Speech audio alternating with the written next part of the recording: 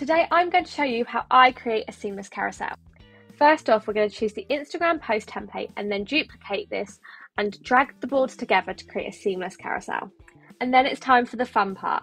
We're going to add in all of our artwork, text, images, and so much more to create a beautiful seamless carousel.